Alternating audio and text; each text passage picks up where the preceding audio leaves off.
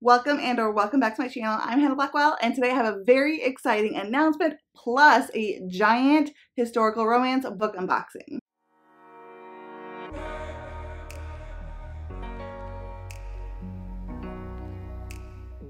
Today is a super exciting day because I have a couple of giant boxes of books to unbox for you. I have been reading a lot of historical romance lately, and I decided to get a mystery box, not to mention my good friend Maggie from Maggie's Books and Stuff, #1, sent me a big old book of historical romances that she thought I might like, and we have a huge announcement for a readathon that is going to be hosted in August by Maggie from Maggie's Books and Stuff. So before we get into everything, if you have not already subscribed to my channel, I would love to have you do so. All of my social media is linked down below in the description, including my Goodreads, Instagram, and Twitter. Don't forget to click the like button, comment down below, and let me know what team you're going to be on. Spoiler alert, it better be the Wallflower team. And let me know which one of these books you think I should prioritize. So, like I said, Maggie is going to be hosting a month-long readathon called the Romance Readathon all month long in August. This is going to be a team-based readathon. It's going to be competitive, and the goal of this readathon is for you to find your match. The points you receive will determine who you will be matched up with, whether it be an earl, a viscount, a duke, etc. That will all be determined based on how many points you receive in the month of August. I'm going to leave most of the nitty-gritty details to Maggie, so make sure you click the link down below in the description to Maggie's Books and Stuff's announcement, because she's going to have all the important information for you. I am just going to be basically doing a very quick overview so that you can know just the general basics. So, #1, the teams. So there are going to be 5 teams for you to choose from. You should pick the Wallflower team because I am going to be the co-host for the Wallflower team along with Maggie from Maggie's Books and Stuff, but there are 8 other co-hosts that are leading up 4 other teams. So we have the Hoydens, and they are headed up by April and Lisa. The Protectors, which are headed up by Joanna and Bea. Next we have the Seductresses, which are headed up by Tiffany and Crystal. The Blue Stockings, which are headed up by Patricia and Daphne. And finally, the Wallflowers, which is obviously going to be the best team, and that's headed up by me and Maggie. Like I said, this is going to be a month-long readathon. It's going to be taking place from August 1st to August 31st. This whole readathon is Bridgerton themed, which is super cool. So you get extra points for reading romance, extra points for reading historical romance, and extra points for reading BIPOC or LGBTQIA+ authors. Finally, you will get points just for reading a book. So you can literally get points for reading any book. Your points are based on the number of pages that you have read. All of that's going to be explained on this points page right here. So with that being said, that means that you can read any genre that you wish, but you do get extra points for reading romance and then extra points for historical romance. Not to mention, there are going to be extra social media challenges for you to gain additional points. So all you really have to do is sign up for the readathon. The sign up form is going to be linked down below, and then once the readathon starts, you just begin to track your points on the tracker, which will be accessible in the Google Drive as well as the Discord. All the social media for the readathon is going to be linked down below in the description as well. So basically anything for the readathon that you need is going to be down there. And there is a Discord for this readathon as well. Maggie has put so much amazing work into this readathon. It's really so cool to see how freaking creative she has been. There are society papers that give you like weekly information about how your character is doing. All of the points are really cool. The challenges are freaking cool as well. And I'm just so excited to dive into this readathon and dive into more historical romances. My goal is to read a lot of Wallflower themed romances just for fun for this readathon. Like I said, you don't have to, you can read anything, but I just want to take it an extra step further and try to read as many Wallflower romances that I can. Honestly, one of my favorite historical romance tropes so far is the Wallflower Rake duo. And so I do want to read many more. So I probably missed like a whole bunch of information for the readathon. So that's why I said make sure to go check out Maggie's announcement video for this readathon after you are done watching this video. Now, let's get into the unboxings. So because I have like no chill, I have been getting into historical romance, so I decided let's get in a mystery box of 20 historical romance books from eBay. I also have a box from Maggie. I have opened it. I know what's in there, but I have no chill, so I'm going to open the mystery box first, and then I'm going to go through all the books that Maggie so kindly gifted me because they are freaking amazing, but I already know they're amazing, so I'm not stressed out about it. I'm not like, oh my gosh, what if they suck? I know they're all amazing. I've looked through them. I'm excited to show them to you. Some really good step backs too. So I'm going to go through the surprise mystery box first because I'm really stressed out about it. So this is the box. I almost thought I wouldn't be able to share this with you guys today because it wasn't here and it literally showed up. It literally showed up right before I started filming this. So with these, like, you can end up with duplicates. Like, you can't pick what's in them. And they're actually packed. So like there's some companies you can actually request themes and stuff and they'll pack it and they'll actually do certain tropes or certain things that you want. If you want like Viking romances, they'll put in extra Viking romances, that kind of thing. This one is pre-packed, so I had no control. Ooh, it's good. Oh my gosh. Okay. Okay.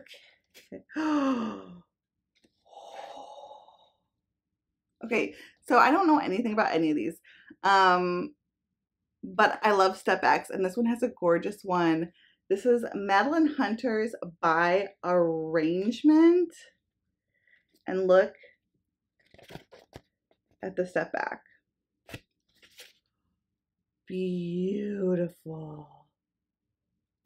Ooh, Lady Christiana Fitzwarren was not opposed to marriage, but she demanded to be married on her own terms. Not a punishment for a romantic indiscretion, and especially not to a common merchant. So I think this is medieval royalty. This looks amazing. I'm gonna have to go through these faster. This video is gonna be way too long. Ooh, Aileen Putman, Never Trust a Rake. There's no step back on this one, but the cover is beautiful. The Arrogant Rogue and the Determined Reformer. This is good. This is probably Regency. That's what it looks like. A Kiss to Dream On by Stephanie Mittman? Okay, so it's got a step back, but the step back's like not anything really. Ooh, so she was left pregnant and alone at the altar. Gideon risked his reputation as deputy sheriff of Granite, Montana. So this is a Western. This is a American Western romance. Okay. Kathleen Woodwis, Catherine Anderson, Loretta Chase, Lisa Kleypas. Weddings and a Kiss. So I think this is a bind up. And these are some really good authors for a bind up. I've heard really good things about Kathleen Woodwis, and I love Lisa Kleypas so far. I've heard great things about Loretta Chase. That looks really good. Elaine Barbieri, Hawk's Prize.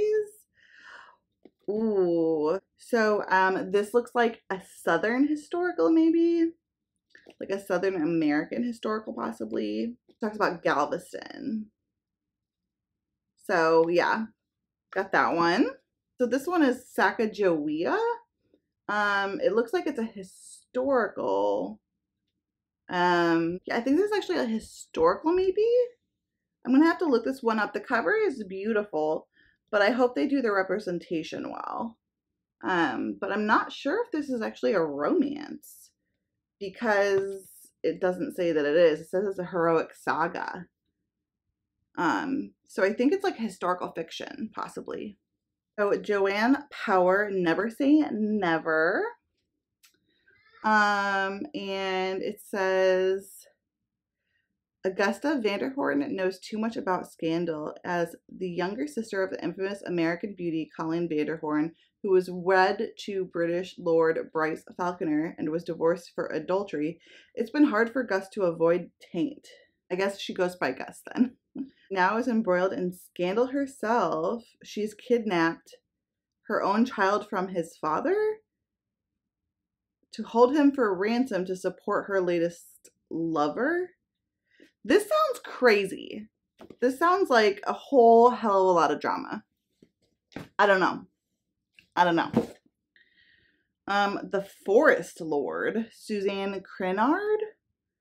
This is a first edition because it's got the embossing. After a night of heated passion 6 years ago, Eden Fleming made the shattering discovery that the man she was about to marry was no mortal. He was a monster, a woodland guardian spirit named Lord Hearn, who needed an heir to end the exile that had been imprisoned upon him. Ooh, is this kind of like a Beauty and the Beast retelling? I love it. Historical fantasy, like romance, or historical paranormal romance counts for this readathon, so that might be a good one. Katie Madison. This one is a first edition too because it's got embossing and it's really pretty cover. All about seduction. It says Carolina Broadhurst is about to take a lover at her husband's command. For 15 years, Carolyn has done everything her much older husband has desired except provide an heir. Now he has given her an ultimatum: seduce a suitable gentleman and bear a son. Caroline would never think of bowing to such a shameful order, but then she makes Jack Applegate. Huh. Interesting. Interesting. Next I have Amanda Scott, Border Storm. This is, let's see, a daughter of a Scottish March warden. Oh, so it's Scottish. Laurie knew life would be treacherous in the borders, but when the English accused her runaway stepsister of murder, Laurie pledged herself as hostage until the truth could be uncovered. That is honestly one of my favorite tropes, like captor, captive. Ooh, and it's Scottish. Okay, this one, definitely need to read. That looks really good. Ooh, this cover. Oh, Deceptive Heart. Ooh, and the back, there's a freaking sticker, but I gotta take the sticker off. But as you can see, like, look at that. And it's all the way wrap around. And the color, pink. This is gorgeous. He came to her in the darkness of midnight, a stranger hired to perform an outrageous act. Before the night was through, he must sire a child upon the virginal widow of the wealthy Earl of Highcrest. Okay. Oh my gosh. If he would master her senses, bringing her to a fever pitch of desire that would burn through the lies between them. Oh my gosh. This looks like it needs to be read. It needs to be read immediately. This one is Helen Mittmeyer, The Veil. It is also a first edition and it's embossed. Ooh, Scottish. Cloistered at a Mediterranean convent, Mary of the Cross, talented sculptress Fiona MacDonald hid behind a veil. She defied convention by choosing art over marriage. A fearless adventurer, Einar Thorhaslamdimdum sailed the Swan Road seeking Christian. You know what? Like I can't read this right now. That's not gonna happen. That's fine. This looks like a Western. Kathleen Kane, Catch a Fallen Angel. Possibly like a newer historical Western. I'm not sure. Yeah, Cowboy. Cowboy, Simple Magic. Wait, no. Those are other. Yeah. I don't know. I'm not super into Westerns. Colleen Corbet, Dark Eyes. Ooh. This one's first edition too. It's got the embossing.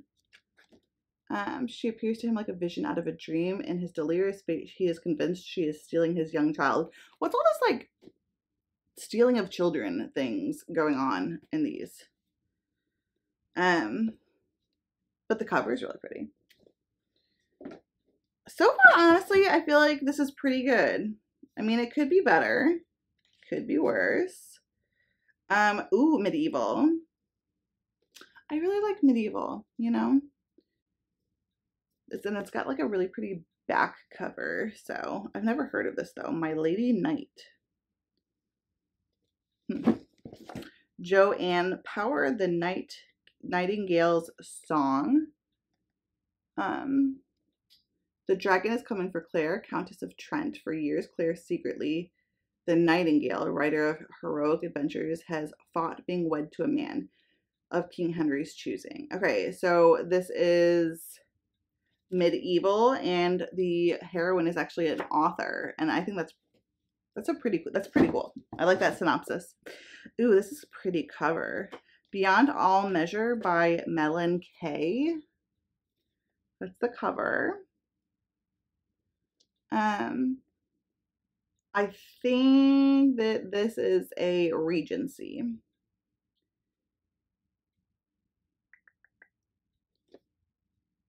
It's got a really pretty cover. I wonder if that originally had a step back. Tender Victory, Susan Macias. This is a Western. Maybe one day I'll get into Westerns, you know. Betrayed. Like, I guess I did really like, I liked that Beverly Jenkins book that I read, and that was a Western. So maybe. So forced to play pauper in an England wrecked by war, American Eleanor Wallace vowed to help her country in any way she could. Yet the intrigue was becoming difficult, for she had somehow lost her heart to the formidable Duke of Ryland, a man who would never forgive her for what she'd done. So she's like some kind of spy, and it's a romance with a duke. Ooh, this one's pretty. A Love Too Proud by Kathy Kelleck. This has got a gorgeous, gorgeous cover. Colonial, so this is set on a colonial tobacco farm. So colonial southeast, maybe? Interesting. I really like the dogwood on the back. Okay.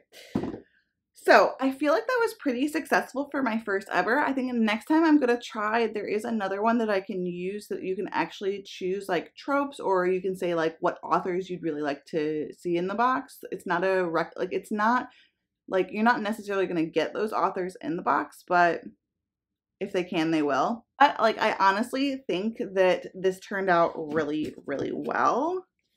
And I have some new authors now to look up that I've never heard of. Not to mention, it's really fun to open a mystery box because it feels like it's the one thing you cannot spoil yourself for. Like if you buy yourself a gift, like you know what it is. Real quick, I do have this, and this is 2 books that I ordered from Thrift Books, and it should be the first 2 books in the Dark Hunter series, which is like a favorite series of mine by Sherilyn Kenyon, but I'm starting to try to collect all the books for it. So, ooh, this is good quality. Okay, so I've got Night Pleasures, and this is the first book, and I adore this book so much. These are really good quality. There's like a little bit of like creasing, but other than that, and this is Night Embrace. This is the second book in the series. So those are in a really good condition, which is exciting. If you are looking for a paranormal romance series to get into, I highly recommend this series. It's about like there's vampires and lichens and just shifters, and it is an urban paranormal romance series, and each book follows a different set of characters.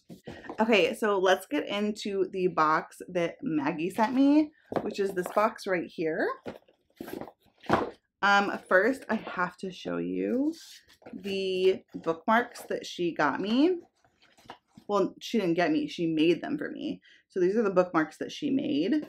This is like a garter, and it's got like a pearl at the bottom. So it's like a garter belt, and that's so freaking gorgeous. And then she also made this one, which has this really pretty like charm at the bottom of it. And it's like my favorite color of green. It's gorgeous.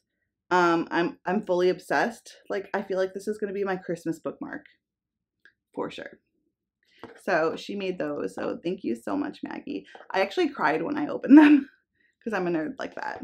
And I'm a Cancer sun and I'm a Pisces moon. So I cry at everything, no matter what. Maggie actually was getting rid of some Julia Quinn books because she's not the biggest Julia Quinn fan. So I lucked out and I got 3 books. I know this is the 3rd one. This is the next one I'm going to be reading in the Bridgerton series. So this is an offer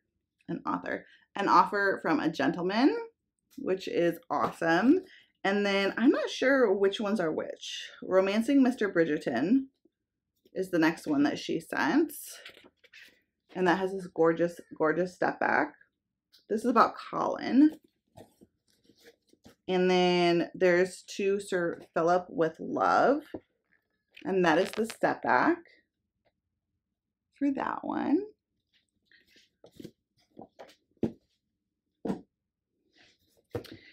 She also sent me the next book in the Castles Ever After series by Tessa Dare, and she had the freaking step back for it. Look at that. That is my favorite Tessa Dare step back ever.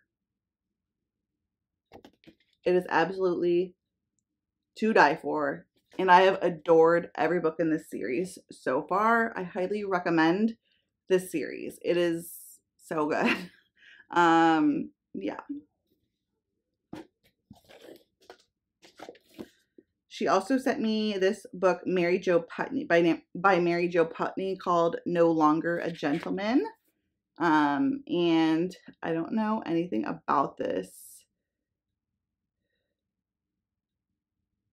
It looks like the hero has spent time in a dungeon after some espionage in France, and the heroine rescues him. That sounds amazing. So is this set in France?